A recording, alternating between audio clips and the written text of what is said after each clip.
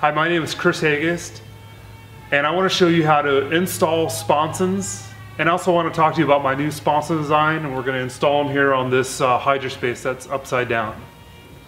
You'll see that this ski originally did have some sponsons, and we ripped them off and repaired the hole a little bit, and we're just preparing the surface to get ready to bolt on a new design that I've been working on for a couple years now. This sponson here is designed for the more extreme rider. It's got a nice arc shape, really crisp line. It's intended to help the ski have more grip and better stability in the turns. So what we're going to do here is we're going to drill holes, silicone it on, and screw it to the ski. And I'm going to show you how to do it. Sponson position is very important to dictate the handling of the ski. The lower the sponson is, or more flush to the bottom of the ski, the better stability you're going to have.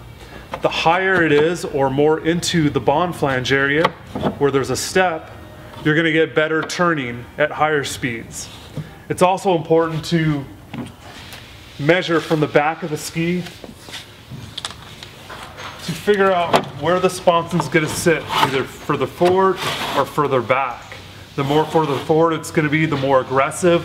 The more further back, it's going to be a little bit smoother and a little less aggressive. Right now we set up our sponsons where they're slightly off the bottom of the hull, so they're not quite flush, because we like the skis to really turn. And we measure from the back of the ski to the back of the sponson to be at 3 feet or 915 millimeters. So you really want to find your position. You'll want to mark your hull or where you want it.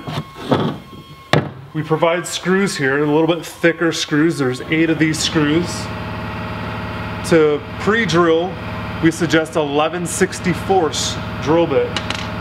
So we'll put our drill bit in.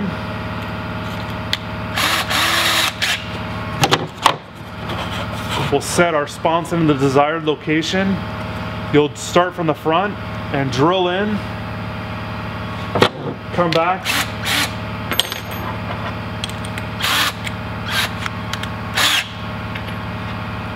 The front hole is pretty shallow, not very thick. And you'll set your first screw in. So what you're doing now is you're pre-fitting. No silicone. So once you get the first screw in, then you can start working your way down and making sure your sponson stays right where you want it. Like I said before, we like a slight step here. It definitely helps the banking angle once you're entering the turn. So we're just going to throw a couple screws in here just to give you the idea. I've already drilled all these out and screwed in, so let's see. Knowing how your sponson goes on, you want your screws to be nice and flush. These will all come pre-drilled from ProWaterCraft. So once I know the sponson bolts on, screws on, and it's all ready to go, we clean the surface and we get ready to silicone them on. So I'm going to take these off.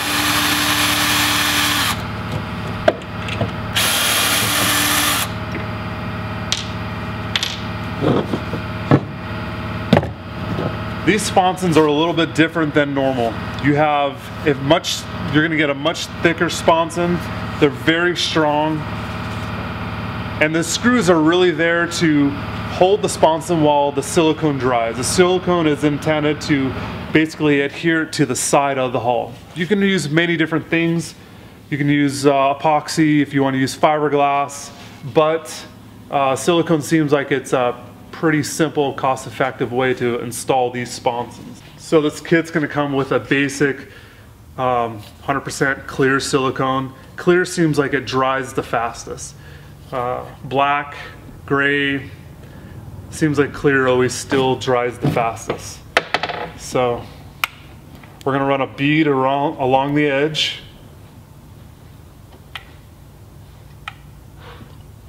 And feel free to be pretty liberal about your bead.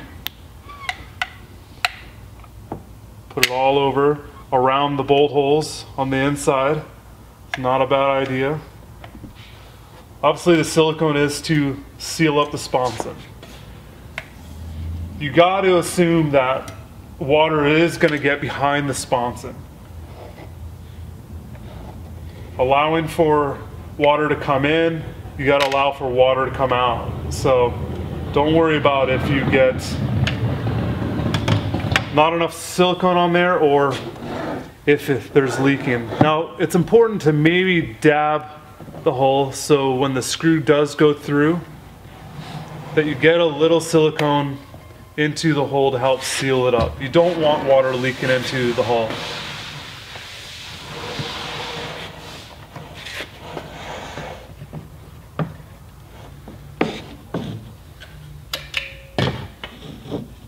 Just check this here, make sure we got everything.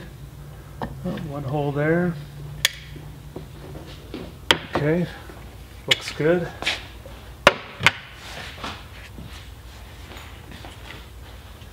Alright, so we're going to put the sponson into position.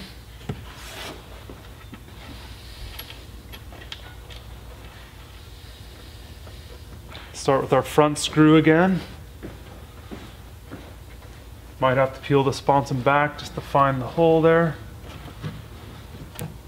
There it is.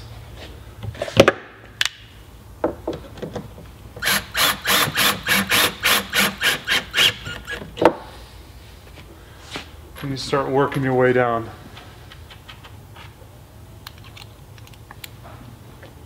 Having towels, maybe gloves, all that stuff does make it easier.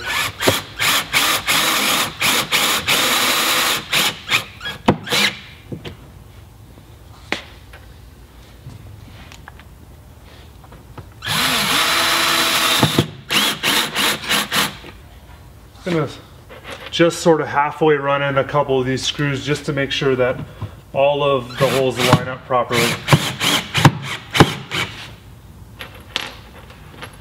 Now there's going to be 4 long screws and 4 short screws. The long screws will be in these sections here where the sponson is a little bit thicker.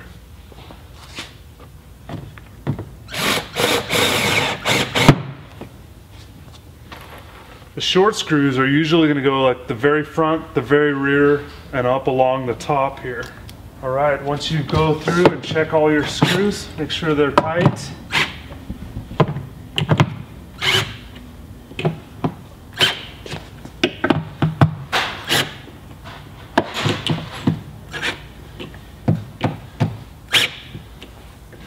That's good.